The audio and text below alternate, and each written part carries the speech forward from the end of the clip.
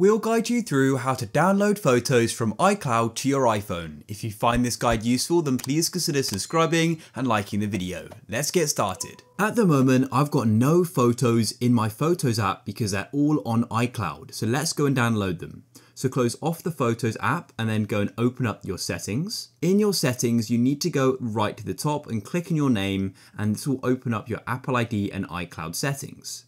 Then scroll down and you then need to go and click on iCloud here, and then scroll down until you see apps using iCloud, and here's photos, go and click on it. So what you need to do is go and sync your iPhone with iCloud, and then you can download your photos from iCloud, and you can also upload new ones you take on your iPhone automatically to it as well. So go and turn this switch on like so. It will then say turning on, and then we can see the status.